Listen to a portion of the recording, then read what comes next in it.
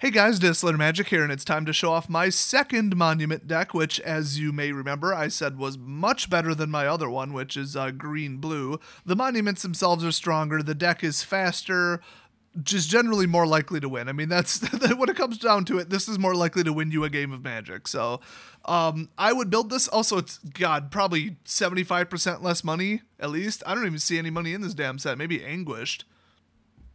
Or not this set, this deck. Well, also this set, Amonkhet, ha ha ha. The most expensive card, honestly, is probably Oketra, and she's the least necessary. Feel free to not put her in. Also, this deck list is slightly incorrect. There's one too many plains and not enough swamps, but it will be correct when I put it into the description. Or I should say, after I forget to put it in the description, somebody leaves a comment telling me, hey, Des, put it in the description. So anyway, Shambling Vents, love it. It's a dual land. Yeah, it comes in tapped, whatever. Get over it. It only is 3 to activate, which is 1 less than the other one, Lumbering. And it's a 2/3 lifelinker. A lot of survivability. I love it. Definitely put it in. Concealed, I mean, you don't necessarily need your mana this quick. But for the kill spells, you do, because they both cost 3. I do have 4 Fatal Push in the sideboard, but that's like $10 a card right now, so ouch. Then we got Forsaken Sanctuary, just straight up comes in tapped, but when you've got a black-white colorless creature and all you can reduce in cost is the colorless, you need colors and you need the colors to be accurate, so you really do need this land in there. Then Sandstone, you really don't need this land in there. I only put in 2. Comes in tap, so that sucks, but +1/+1 and Vigilance to a creature you control. Hello. You could also drop this in, target, and Eternal Scourge, and it is gone. It is an exile because you just targeted it. Very nice little trick there. And because there's 2 of these, that's why there should be 1 less plains, 1 more swamp, like I said. Then there's Westvale Abbey. Very, very, very unnecessary. I think, oh, this might actually be the most expensive card in the deck. It's probably tied with Oketra. I think they're both $3.50, $4, something like that. I mean, how high could it possibly be? Maybe somebody will spike the price by putting this in a zombie deck. I'm not sure. But either way, I mean, sack 5 creatures, transform it. It's a 9/7 flying indestructible lifelink demon. I can only think of 2 cards that can stop it. I mean, Clip Wings and Blessed Alliance, and neither one are very effective. Well, then there's like To the Slaughter and stuff. I mean, there's some obscure cards that can kill it, but otherwise... Oh, and obviously exiling it, so... Yeah, but it's very hard to remove. Very, very, very hard. It is a game winner. Plus, 5 death triggers on your side might just kill them. I did take out a couple death triggers, but there's a couple in this deck. So then, Plains, Swamps, yeehaw. Zulaport. Hey, talking about death triggers. Whenever he or another creature you control dies, each opponent loses 1 life and you gain 1 life. Fantastic. The next one arguably could be Gifted Aetherborn if you really wanted. I just like creating 2 creatures because that's funny to me. This is all about a stall deck. It's control stall. It's not about aggression. It's not about swinging. You can actually win the game without even swinging once, and you'll see why. So it gets 2 energy, swing once, spend it, and you create a servo. So 1 more thing to die. That's about it. Also, Death Touch. Very, very, very important to speed decks. Next up, we got Bontu's Monument and Oketra. So Bontu's black creatures cost 1 generic less, so they cannot have their cost reduced into the colored mana. That can't happen. Then, this is crazy. Whenever you cast a creature spell, each opponent loses 1 life and you gain 1 life. Hello. Then we've got Oketra's Monument. White creatures cost 1 less, and whenever you cast a creature spell, create a 1/1 white warrior creature token with Vigilance. I would put this Monument in a deck that's not even white, because honestly, they probably should have put the word white in the second ability on every single one of these. Cost reduction, who cares? Decks will play right through it. I mean, it's nice, but nobody really relies on it. Creating a token every time you are already bringing a creature onto the field, now you got 2. I mean, blocking, death triggers, Cryptolith Right, you name it. Number of creatures, very important. Even Westvale, I mean, duh. Next up, we've got Drana's Emissary. Flying 2/2 for, well, let's be honest, 2. Because, I mean, you can shave off the majority of the generic in this deck, at least 1 at a time, because you're probably going to hit at least 1 monument in a given game. Hitting both is kind of unlikely. That's in, like, the 20% range. But anyway, at the beginning of your upkeep, just sitting there doing nothing, boom, each opponent loses 1 life and you gain 1. And that's all amplified by Cliffhaven, obviously, so you got the 2-to-1s. But then we've got Campbell. Everybody loves them. There's only 1 left because I had to put in like emergency Aether Poisoners because I was just losing to speed decks. So now it doesn't. Oh well, it is what it is. Could you remove the last one and put in an Aether Poisoner? Probably. Should I? Probably. There's 3 Campbells in the sideboard, though, I'll tell you that, because whenever an opponent casts a non-creature spell, that player loses 2 life and you gain 2, and he's a 2/3 for, let's be honest, 2. So, Anticipate and Glimmer decks, they die. Counterspell decks, to an extent, they die. And kill decks, assuming they don't kill him first, they die. I mean, this guy's just insane. He's so detrimental. Even artifacts, even planeswalkers. I mean, you name it. If it's a non-creature spell, they get hit by it. So very, very important. At the very least, put him in the sideboard. And by the way, I believe he's $1 or less. Now, Pious Evangel is pretty good. Once again, we're an X-Mage. I can't really flip the card. Oh, wait, I'm sure there's a way to... there it is. Okay, so Pious Evangel costs 3. Only 1 is white, 2 is generic, so you can't really reduce it past 2, unfortunately. But whenever he or another creature enters the battlefield under your control, you gain 1 life. That's huge, huge, huge. Then pay 2, sack another permanent. There's your death trigger for Zulaport, and transform Pious Evangel. Now, sacrifice a permanent. A permanent? I mean, like, how weird is that? Everybody even has to read this card twice to remember that it doesn't have to be a creature. So you can just be like, oh, I dropped my 7th land in, get rid of it. Then you flip him, he becomes Wayward Disciple, and he's basically Zulaport. Now, he does also have 4 toughness. Whenever he or another creature dies, +1/-1 on the life. There you go. So, pretty darn nice. I mean, 2/2 is nice, 2/4 is better. And he doesn't have a way to flip back unlike most werewolves. So I love him. Then we got Anguished Unmaking. Honestly, I would probably put 4 in because there's only 8 kill spells total, and that's the bare minimum you need.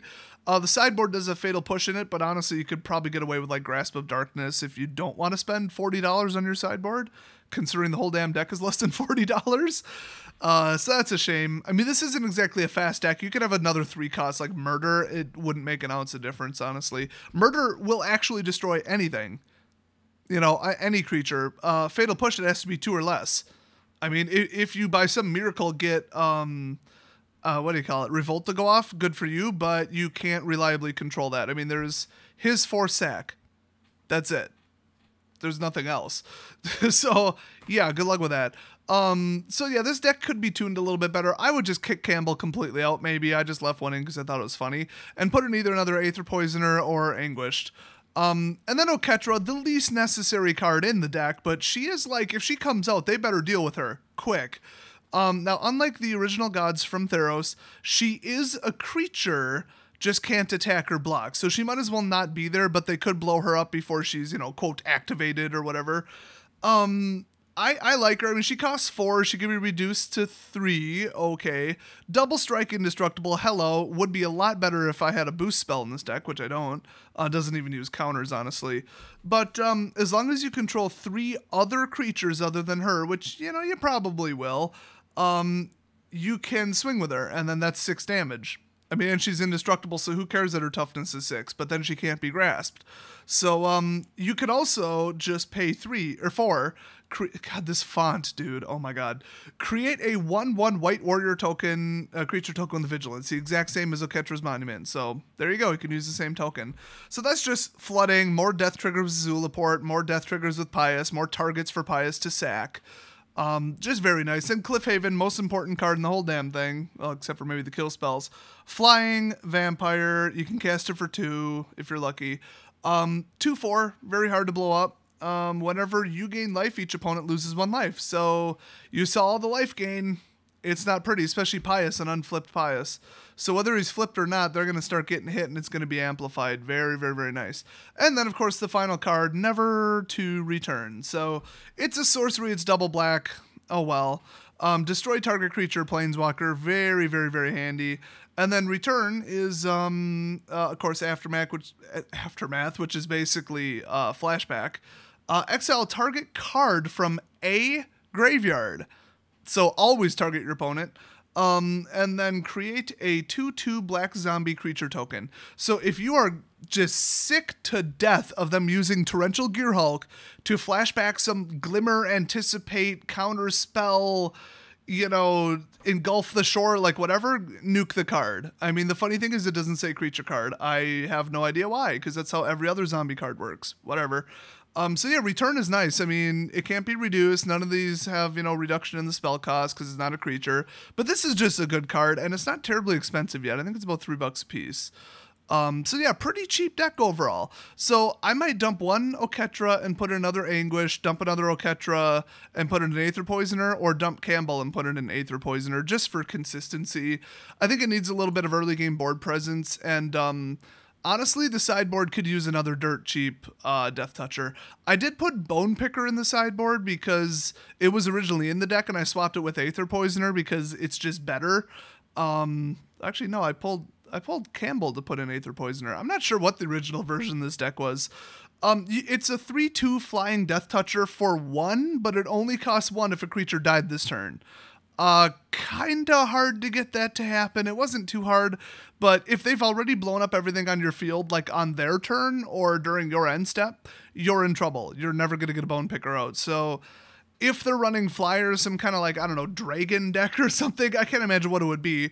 It would be nice to put in Bone Picker, but I think maybe in its place you should put in, I don't know, Gnarlwood is green. I think there's a 1 or 2 cost Death Toucher. I mean, it's black, like the rats or something. I think there's a 2 cost rat. I don't know, plague rats or something like that.